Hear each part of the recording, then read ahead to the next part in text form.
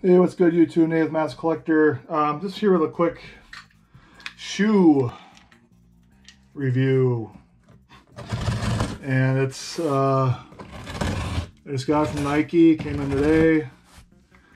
I haven't bought a pair of shoes in a long time, but these came on sale, and I just could not stop myself from buying them. And they're not even shoes I can really wear. They're golf shoes. I haven't golfed in a couple years, mainly since my daughter was born, and just haven't had time. And I also suck at it. I like doing it, but I stink at it. But this might make me just want to go out and play a little bit. So, just got them in from Nike. Stuff out of the way here. And they are Jordan Retro White Cement 4s.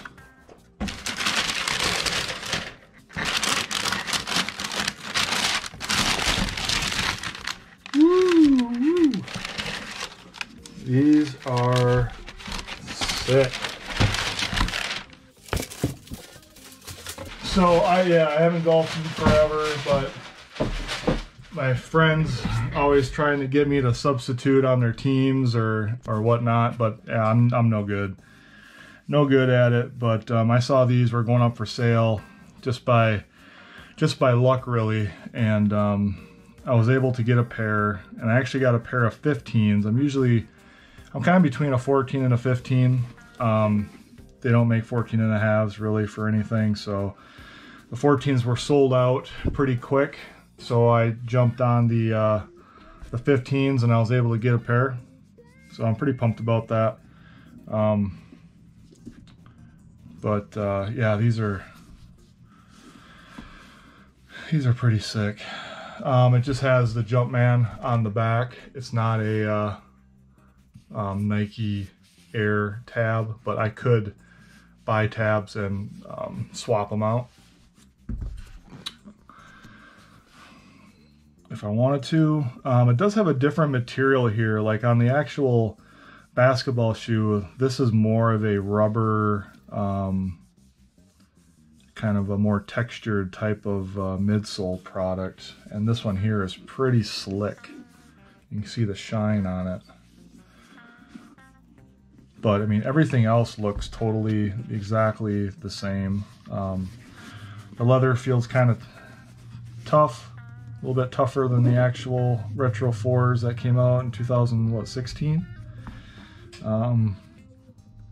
The latest run of them, anyways. I actually had 2 pairs of those. I sold them on StockX for like $400 a pair. I just couldn't, it's like, go ahead, sell them. I hardly even wear them anyways. So I bought some used pairs off of eBay, and I'm gonna clean them up and repaint them. But the sole resembles the actual, basketball shoe a little bit. It's got a icy clear heel and toe box area. It's also pretty translucent all the way through until you get to the midsole part of the sole there. You can kind of see the outline there of it. But yeah, they're pretty sick. I tried to get the well, they released like the Jordan 3s or the 5s recently as well as golf shoes, but craftsmanship on this is kind of shoddy.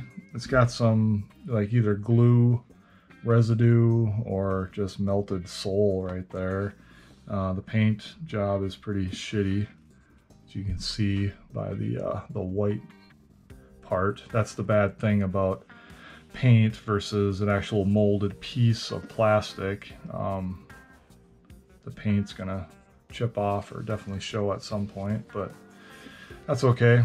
We'll see how they fit. if they're too big, I might just might actually just sell them.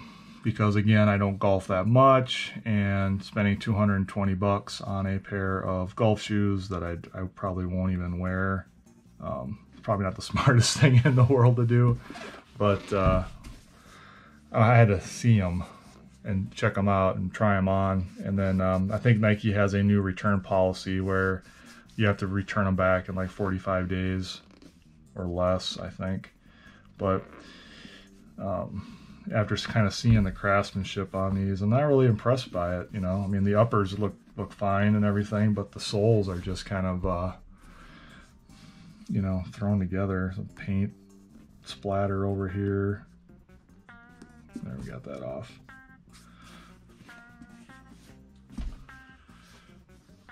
But yeah, I don't know, what do you guys think? I mean, they're pretty sick, but again, 220 bucks for a pair of golf shoes that I don't really even golf anymore. It's kind of stupid to do, but I wanted to see them in person and try them on and just to kind of check them out. So if anything, I can just unscrew the cleats and just wear them as regular shoes.